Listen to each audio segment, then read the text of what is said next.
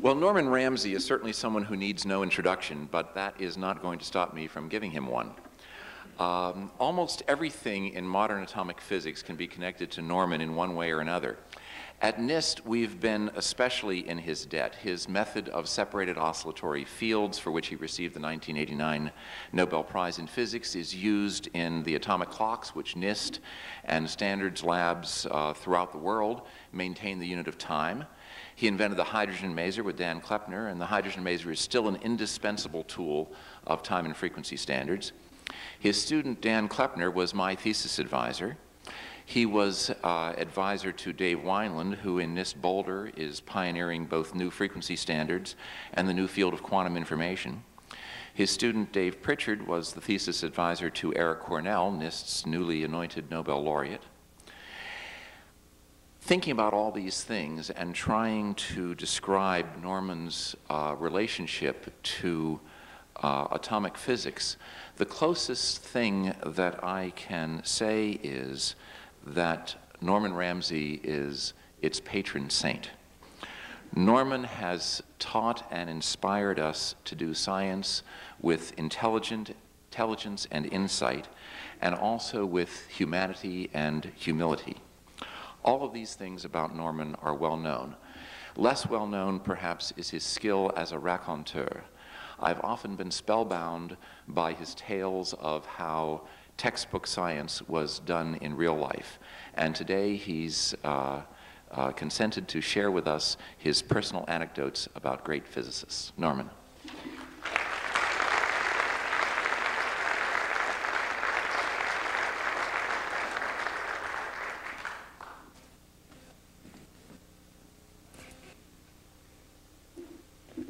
Well, it's a great pleasure to be here. I have to start out by emphasizing that despite that wonderful screen giving the title of the lecture, it is wrong. The actual title is Personal Anecdotes About Great Physicists. I mean, that's a little, you'll see it's a little different. These are going to be anecdotes. And now, this was a talk I gave last summer at the Division of Atomic and Molecular and Optical Physics as an after-dinner talk. That's what it was prepared at. But then I was asked to repeat it here. I warned them, you know, it's not the physics colloquium, it's an after-dinner talk. But they said, no, I should do it. So I'm obedient, and I am doing it. But beware, it is more in that form. Now, the reason I agreed to talk on this subject then and talk on it here, now this will be a little different from the, incidentally, than the after-dinner talk. I'm making some modification. But nevertheless, the reason I agreed to talk both there and now is that on this subject, an anecdote about great physicists, is I personally tend to divide my knowledge of physics into two categories. There's the part done by the ancients, I mean that where you have fixed laws, Archimedes' principle, Newton's laws. These are by people I really don't know, and I don't know people who knew them, and it seems always like a sort of a static substance. I mean, they have nice fixed laws, and this is something that came down from them. Then there is another category of physics, which is the physics that's occurred, that's been developed since at least I had friends who knew the people who did the development. And that's much more fun. That's a dynamic, I feel that's a dynamic kind of physics. It's changing. It's changed by people like ourselves, and much more interesting. So I think the reason I'm willing to talk on this subject is I'd like to get more people to have a better feeling for what was done much earlier. And I have had there the two good fortunes. I had an opportunity quite early to meet many people, and maybe the other good fortune of living for quite a long time. So I can go back quite a long ways. Now there's a boundary condition that I'm putting on the talk, with one exception. None of the people I'm going to talk about are still alive. The reason for that is twofold. First place, it saves a lot of argument. And secondly, it prevents the following problem, which I realize, namely, if I have to talk anecdotes about great physicists, having one of my current friends come up to me and say, well, I know you have a lot of anecdotes about me, so you must not consider me a great physicist. Well, I say that's because you're still alive. Aren't you glad? So with this, let us No, but the one other thing I should warn in advance is to be anecdotal, it's really something that's a little contrary to what the person is. In other words, if you want to be anecdotal about a rather stupid physicist, if he's had one great idea, that is an anecdote. On the other hand, these are all great physicists whom I greatly admired, so the anecdote is a little bit to the negative side, so they're humans. Don't please interpret that I'm trying to downgrade them at all. No, I think it makes them even better to realize that they can do this great work and still be ordinary people. Well, now I was able to get an early start on this subject by being given a scholarship. I was a mathematics concentrator at Columbia as an undergraduate, and they gave me a scholarship to England, which I sort of startled them by saying, fine, I'll accept it if I can use this to convert from being a mathematician to a physicist. But they were very nice, they let me do it. They got a little revenge later when, after the 2 years was up, Columbia offered me, the physics department offered me $1,000 a year, $950 a year to be a teaching fellow, whereas they offered $3,000 to be an instructor. I turned them down, even despite that. Well, in any case, they, it meant that at an early age, when I was 20, I really got to know quite a few people, because I went to Cambridge, and at that time, let me just name some of the people who were on the staff. One of them, I'll talk about this a little more, is J.J. Thompson, who was still lecturing there. He was then master of Trinity College and lecturing. Lord Rutherford, who was one of the reasons that made this a great center. Paul Dirac, Max Born, John Cockcroft, Eddington, R.H. Fowler, Chadwick, Maurice Goldhaber was a young teaching fellow. It was really quite a stellar array to meet and get to know moderately well, some of them, at the age of when I was only 20 years old. Let me now start by talking about J.J. Thompson. I particularly treasure my knowledge of him for the reason that that's my furthest personal reach back. And I have to remind you that, I mean, he's the discoverer of the electron, and I find it rather astounding and very impressive to the advance of physics that in just the overlapping active careers of just two people, namely J.J. Thompson and myself, we've gone all the way from, at his time, beginning of his time, no one knew where the electron was there. And he discovered the electron. He also was able to, he made the first model of the atom, a terrible model, a so-called plum pudding model. I mean, it had nothing to do with what the atom is. It was sort of a static model. It was, just shows how ignorant we were. Of course, there was no quantum mechanics, no relativity theory, no electronics experiments, no magnetic resonances, none of this at that time.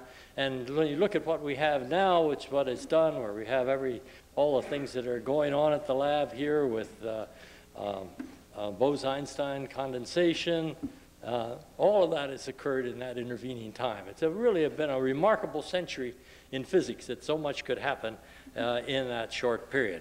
Now as to J.J. Thompson himself, after I was 20-year-old, he was a very old man, it seemed to me.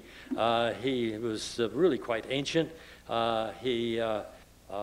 His teeth used to fall out in his lecture at intervals, and I was impressed how old he was. But still, his keen interest in physics was still very great. I mean, he wanted to lecture to it. Now, it was pretty dullish lectures at that time. In fact, of course, at Cambridge, it was a little optional how long you stayed, what did with your lectures. We started out with a class of about 50, and after a couple of weeks, it had dwindled to about 10, half of whom were Americans. But I'm very glad that I was in the half that stayed, among the Americans who stayed, because it was really very interesting to see his interest, his point of view, and he was really a fascinating physicist and still as keenly interested in the subject then as I think he had ever been. But now I did find one thing in preparing this lecture, a little disconcerting. Several times now as a lecture, but as in talking to people, had made these comments about what an old man he was. And I suddenly discovered last summer in preparing my talk at Daymalt that at the time I was doing this, he was aged 80, and I'm now age 86. So beware. However, I warn you, my teeth, whatever happens, my teeth won't fall out. They're all my own. The next person I want to talk about is Lord Rutherford. And it really is a little bit about my development, perhaps more than about Rutherford. In any case, he had a course on Constitution of Matter, great course it was supposed to be, and I was terribly disappointed.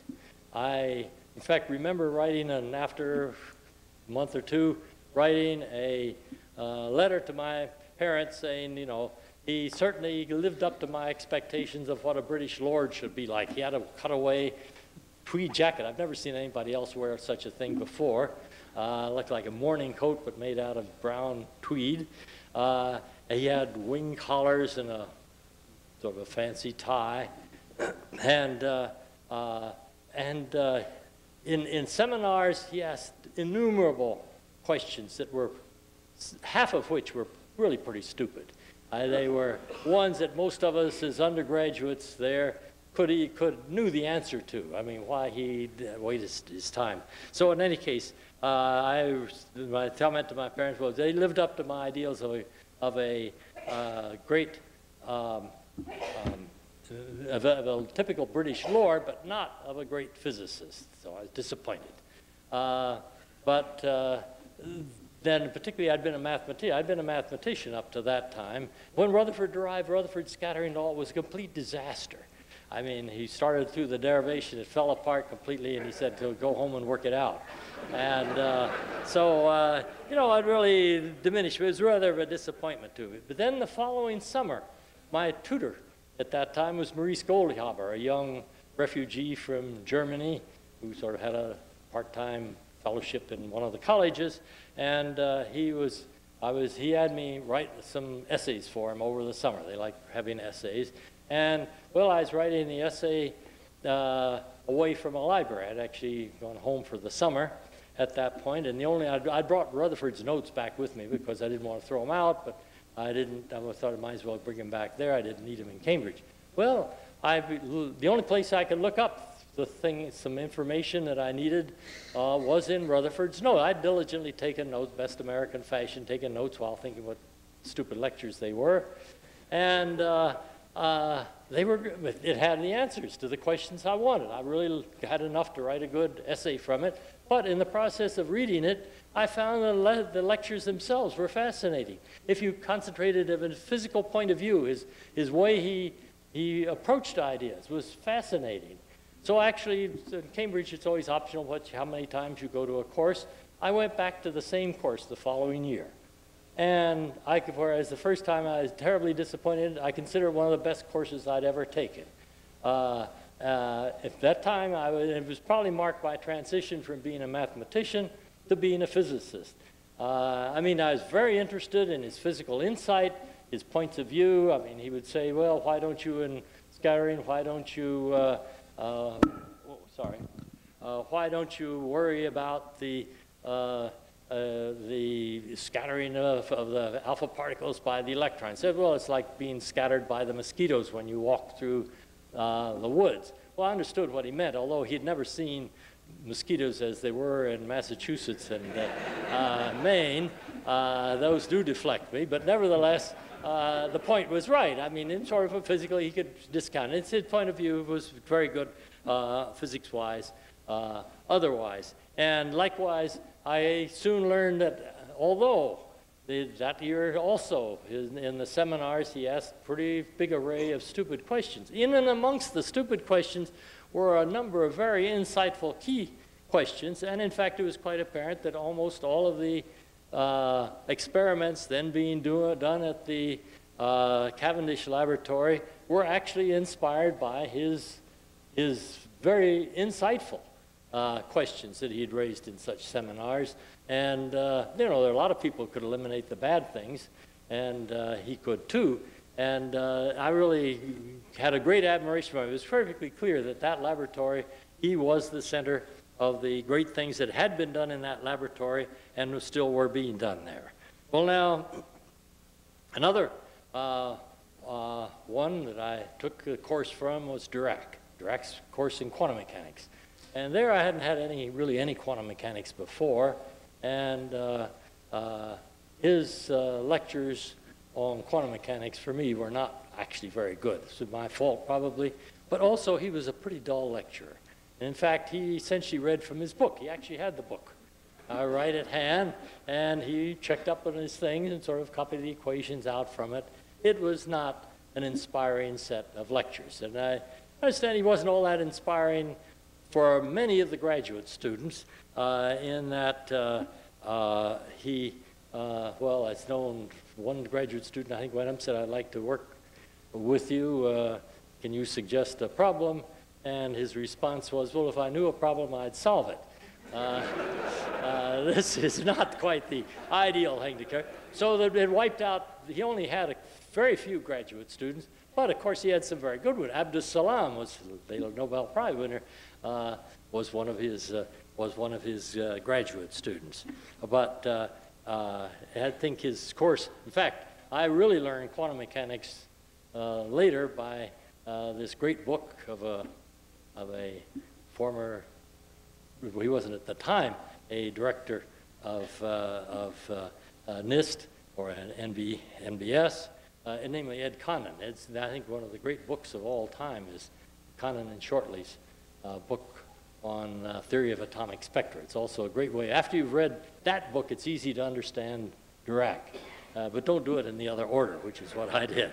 Well, now let's see. But Eddington, we gave lectures.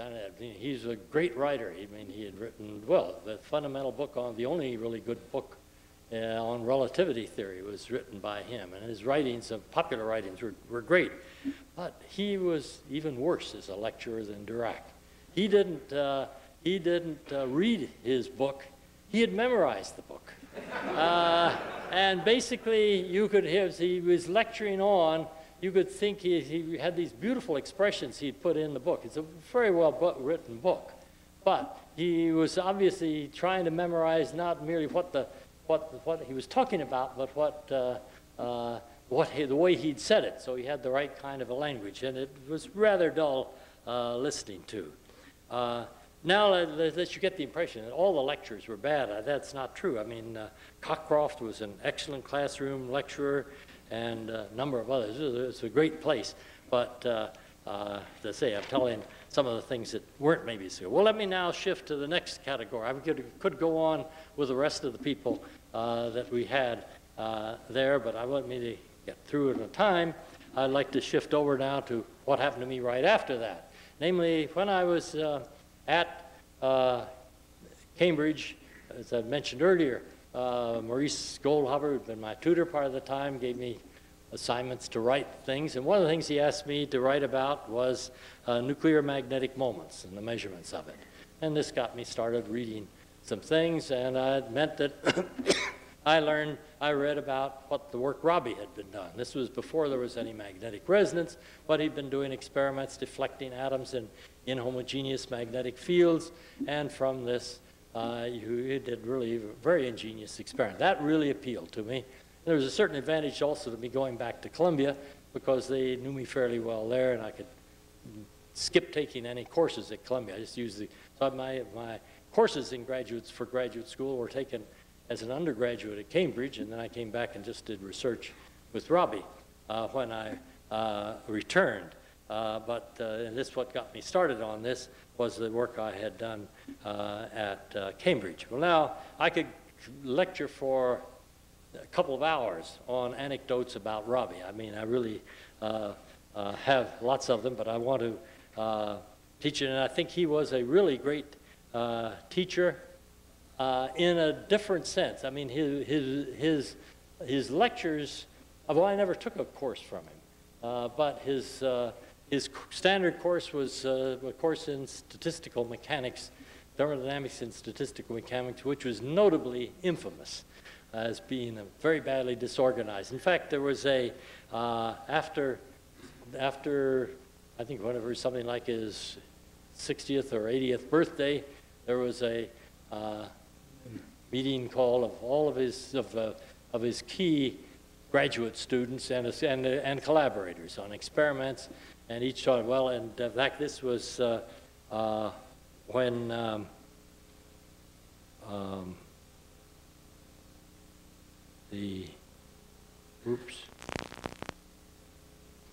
well, in any case, it was started with a meeting. The president's science advisor at that time was during the Carter regime. Well, skip it. Any case, he started off with an after-dinner speech before. So he was not a physicist, but he had taken Robbie's course, and he started the evening before this meeting in honor of Robbie by giving a lecture on what a great teacher he was, but what a terrible classroom lecturer. He was a great teacher because he had these number of very distinguished graduate students and the Kohlbarkers, got Nobel Prizes and whatnot, but he was a terribly disorganized lecturer. Well, that started things going. The rest of the people all started their lecture, all his former students, with their examples of what a terrible classroom lecturer he was in. I mean, Leon Letterman pointed out the theory of when he was a student was that during the war, his lecture notes had gotten scrambled up, and he'd not had time to put them back in order. Well, I was able to make my contribution. I'd never taken his course, so I couldn't do my contribution there, but I talked to him about it, and it's why his lectures were so disorganized, and he told me why. He said, look, what are the two most important things that a professor can convey to a student? One is to give him some self-confidence, and two is teach him what do you do when you get stuck? He said, now how do you teach this? Well, get stuck. How do you get stuck? Don't prepare. And he did that. I mean, he was in his classroom lectures, he would start deriving something, it would go to pieces, and to sort of the class, and he would work it out. And I think it was a very effective way. He was also a very great person to do research with, in that he did have excellent ideas, inspiring ideas. He also gave a lot of freedom to his graduate students. I mean, he would start you off on an experiment and then sort of leave you alone for quite a while, hop around maybe a month later to see how it was going. In fact, he would sometimes stop into the student and say, well, what are you doing? And the student would parrot back his statement with what he was doing that Robbie had given him and to start off with and why it was important. And then he'd be apt to say, but why are you wasting your time on such a stupid thing as that? Well, this is very disconcerting to a graduate student. However, it makes them think. I mean, all of us quickly learned that one answer you couldn't give, you had to really believe and be convinced of your answer before you gave it to Robbie. And he would appreciate it if you said I was doing that because, well, I thought what you proposed was not a good thing to do.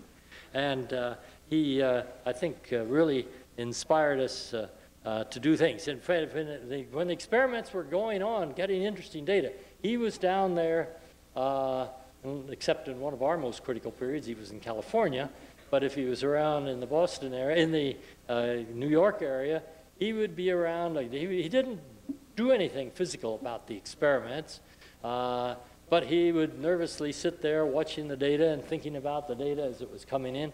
He would whittle on, we had big submarine batteries.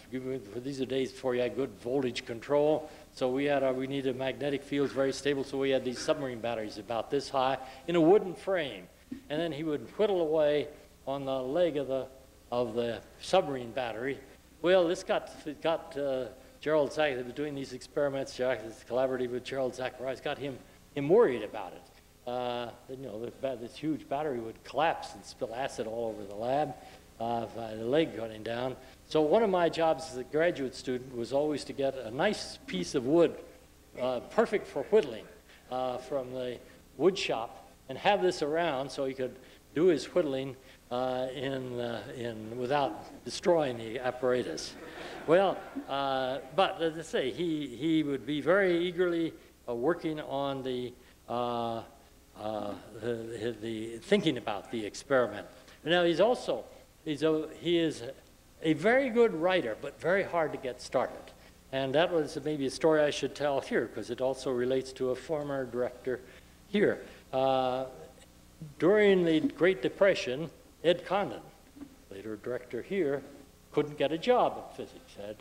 No one else could either. There's no discredit to him. Nobody got his degree around that time did. But he was a great friend of Robbie's, and he used Robbie to keep him up in the field of physics. The best job that Condon could get was being night reporter for the Daily News. This being, you report to the court cases, who's brought in for prostitution, try to make an interesting story about it. But this did teach Ed Condon how to be a very good writer. He had to do this right. But then he would come around and visit Robbie's lab and keep up on physics, because he really was very deeply interested in physics, even despite those difficult times. And this is a story I've told in the presence of both Robbie and Condon, so I know it's confirmed by both of them. Ed Condon, I'll give Ed Condon's version of it, came into Robbie's office, and Robbie wasn't there. Now says Ed Condon, what do you do when you visit a friend's office and he isn't there? You read his mail. So he read what was on the top of Robbie's desk. And Robbie had invented somewhat, for one of his more minor papers, but nevertheless a new method of making a uniform magnetic field under certain circumstances, and was trying to write this out. And what Condon found on top of his desk were a bunch of papers that would always begin, new method for uniform magnetic field, Robbie, Columbia University, Maxwell has, crossed out. Another one that said, new method, etc., same beginning. It is important to have uniform magnetic fields for big extrude. Stack of about 10 or 15 pages, each of which got no further than about the first sentence. Ed Condon knew what Robbie was doing. There was a typewriter in the room. He was a reporter. He could run that very well. He went over and typed out what he thought Condon intended, what Robbie intended to say. And about the time he'd finished, Robbie came in the room, and Robbie had said, Ed said, how are things going, Robbie? He said, absolutely. Robbie said, terrible.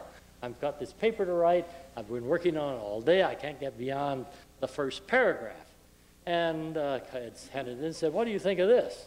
He handed in the paper. Robbie read it, went over, got an envelope and a stamp, and mailed it into the physical review.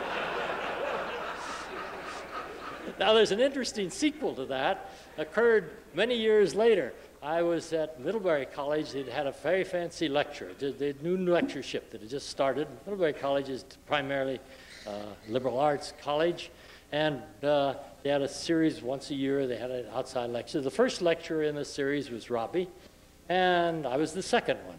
And things went off, seemed to go off fairly well. At the end of it, I was invited to a dinner at the president's house, and he invited the top people there, who were, I think all of them non-scientists. They were the dean, and they were all in the humanities. And they then asked me the following confidential question, that the requirements of this lecture was, you're supposed to give the lecture, but you were also supposed to submit a written manuscript. And they hadn't gotten a written manuscript. A year later, they still hadn't gotten a manuscript from Robbie. What do they think the chances of doing? Well, I know Robbie has great difficulty starting a paper. Usually has to have somebody else in the room to help get him started. And because we've written papers together. He does a lot of the writing, but if I needed to be there, he wouldn't write. I think he's only had 1 or 2 papers written by himself alone. They had some terrible misprints in it. But in any case, I knew that if he hadn't written it in the first year, their chances were small. So I told him, well, I really think the chances are small. But then I thought in defense of Robbie. I said, look, he really has trouble getting started. He writes beautifully, but he has trouble starting. And I told this story. And I told this story previously to various friends, and they all did as you did. They laughed at the right time. They laughed when Robbie said it in the paper. There was shocked silence in the room. I thought I'd used a dirty word unintentionally. I didn't know quite what had gone wrong. I felt that really the two cultures were not matching very well at that time. And finally we sort of got the conversation, figured out what was wrong, showed the real difference between science and the other. From the point of view of the science, I mean, Robbie, the real thing was the paper, the ideas in the paper. But from the point of view of the historians and the humanists, it was the writing of it was important. And but they agreed what would have been a right thing if this paper had been sent in as a paper by Condon, with thanks to Robbie for the idea. And maybe if it had been sent in, it would have been very generous of Condon if it had been a paper by Condon and Robbie. But that it should be sent in as a paper by Robbie when somebody else wrote it. Terrible. So it shows really that. I felt that was one of the big differences between the two cultures, as they sometimes are called. Well, now let me shift to another thing. Julian Schwinger. Julian was a senior. The year I was doing, 2 years I was doing a graduate work there. But he was also, as an undergraduate, he was also our house theoretiker.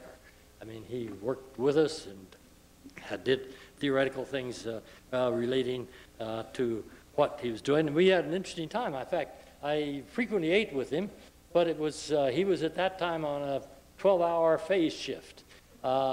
We would eat what was my supper and was his breakfast. And then he would go back to work. He'd work all night and then sleep all day. But it was a very nice experience. I got to know him very well. And then well, there's a couple of things I'll say about that.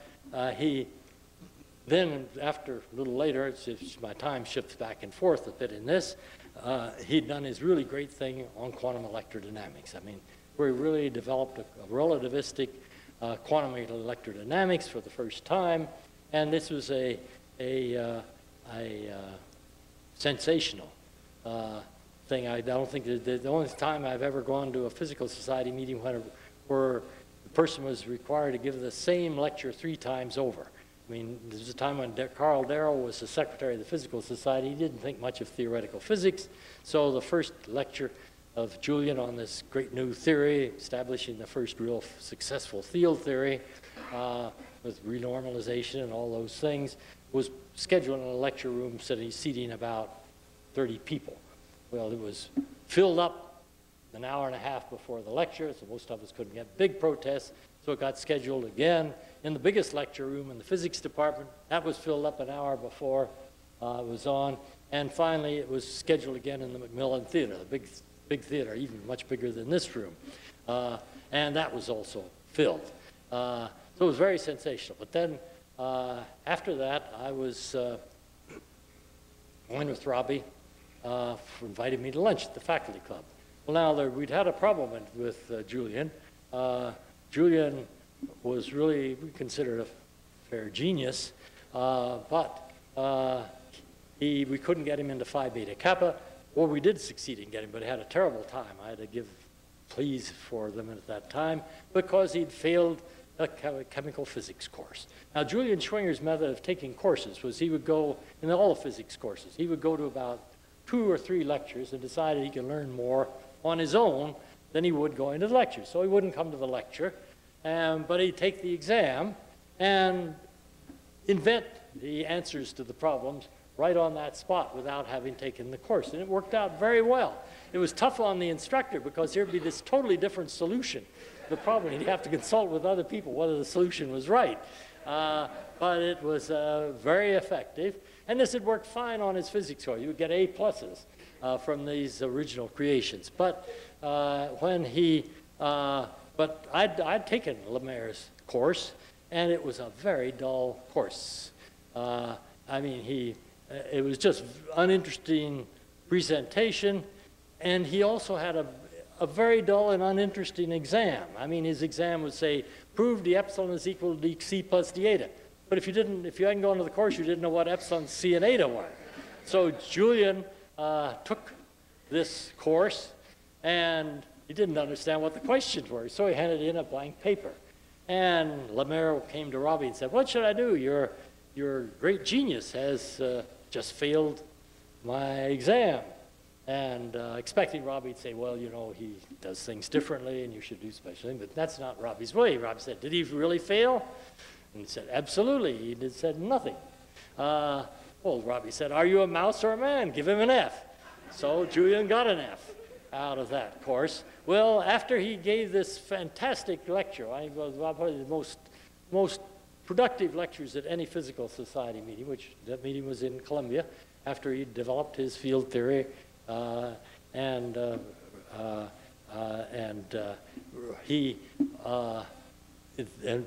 then Robbie was taking me to lunch.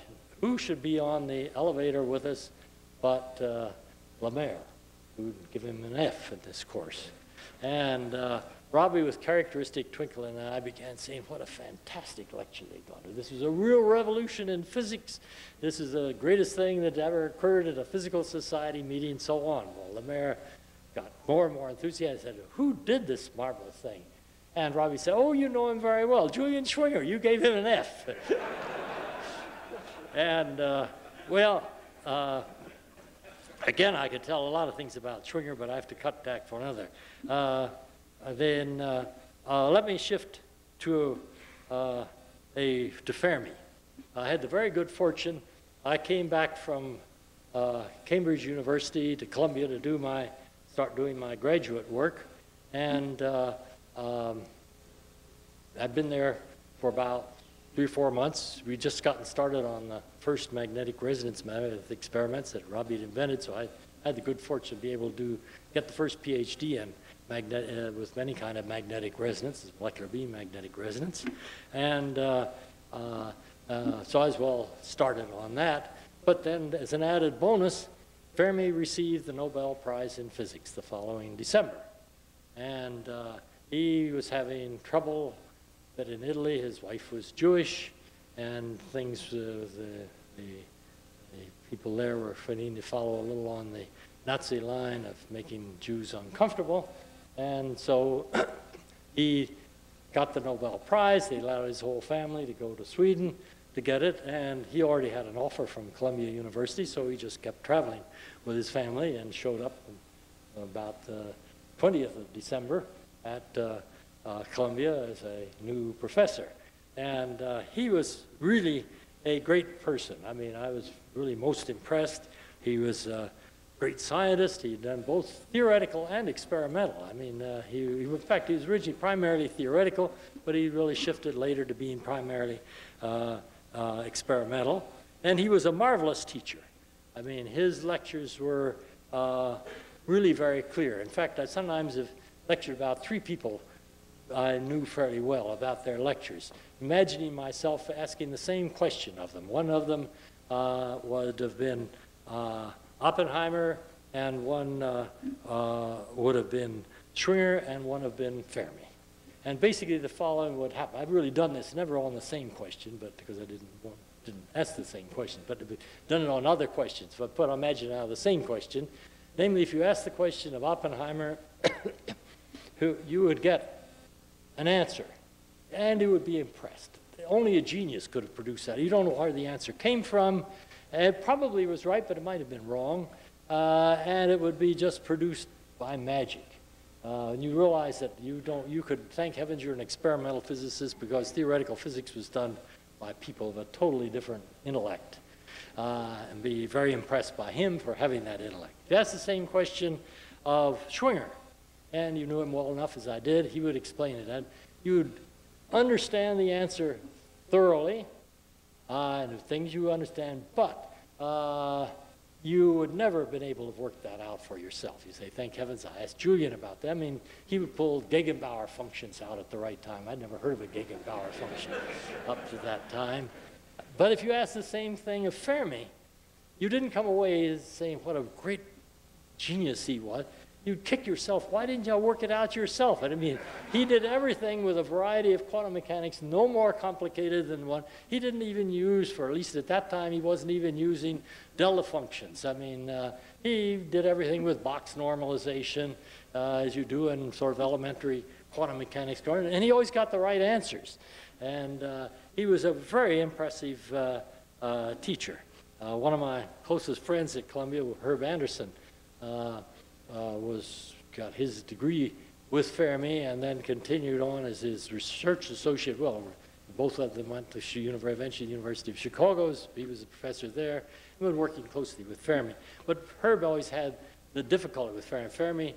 Fermi, in the first place, had a way of life that sounded like that of a hard-working, conscientious, probably not very inspired person. I mean, he would get up at something like 6 in the morning, do theoretical physics for an hour or so before he got up and have breakfast early, get to the lab early, and then promptly at noon he would stop for lunch. I mean, I know that occurred when they did the first reactor. They were about to try it out. He said, time for lunch, and they went out for lunch, came back for lunch, and then it did work after that. And this sounded like, and then he'd come home 5 o'clock and 5:30, pretty early to leave the lab, and play with the children for a while before dinner, and then do analysis of the work in the lab at home. And very tough for Anderson, because Anderson would work out with great effort the analysis of what they're doing, and then Fermi, with just a much simpler and more ingenious approach, would work it out much faster. But, and it was very hard to beat him. But he was a really great person. And in fact, he also was a sort of wonderful personality. I mean, he really, I've never seen him be jealous or anything of that kind. The one time I sort of heard anything, a bit of resentment from him was when we were driving, where I got to know him probably best was when we were at Los Alamos, and we used to have to, both of us several times had to go to Washington by train, sharing a compartment for a couple of days. He was a wonderful person to share a compartment with. I mean, one of the things, I learned a very valuable thing. He carried a little notebook with him that had key formulas, key constants, including things like the fundamental tensile properties of materials. And with this, he could solve any problem. I mean, and he really would be willing to solve any problem, whether one of the famous one, this is a tale that is known, when he calculated then he got a professorship at Rome, and Laura Fermi was worried about the coldness of the house, and they said, did we not better get some storm windows? And she and Enrico, with characteristic fashion, said, I'll make a calculation. He calculated what the heat flow would be coming in, and he realized that this was negligible. The result was negligible compared to the amount that would come through the door by being open a certain fraction of time. Everybody had confidence in it, but then it got colder and colder and colder, and Laura would say, but don't you think you should check this again? He'd say, no, I've done the calculation. Everybody had well, finally he repeated it, and one of the rare instances where he missed by a factor of 10, and they got storm windows, and sort of lived happy thereafter. Well, what I was starting to say, though, was the one time I heard him speaking a little annoyed at somebody. We, on one of these train trips together, we were talking about his great beta ray paper. This paper had been submitted to the Zeitschrift for Physique and was rejected. It was rejected by Pauli, who's infamous for doing such things. And Pauli said that, well, Pauli's the only other person. Obviously, he was the referee, and Pauli's a very honest fellow. When he's a referee, he tells everybody he's a referee. From Pauli's point, he was the only person that ever talked about the neutrinos or anything like that. And so the paper went to him as a referee. And from his point of view, here was this naive fellow, Fermi, treating a neutrino. Pauli had introduced the idea of an undetectable neutrino just to conserve energy, because nobody knew how to solve problems if you didn't have energy conservation overall. And so you had this imaginary particle that would come out and take away the extra energy so you could do some other calculation, but nothing beyond that.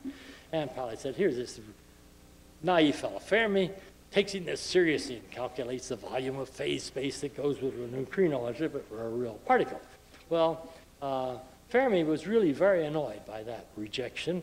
Of course, he put it to another paper, and it was published and came out. And what he said was, look, if you have a model, even if you don't believe it, you should take it seriously and calculate with it. That's what he was doing. So this should be taken seriously. And he said Fermi, look, he had already by that time done Fermi-Dirac statistics and a bunch of other things. He should have had a good enough reputation to be allowed to slide on that basis. So he was really rather annoyed by Rutherford, and I think his point of view was quite correct. There's one question I wished I'd asked him, and it's too late to do so, and that is to ask him then, did he really, Fermi, did he really believe the neutrinos were there? This was before, neutrinos had been detected. And I had a feeling he didn't. He just thought it was a model to be taken seriously. But unfortunately, that's a question I cannot answer. Well, thank you very much.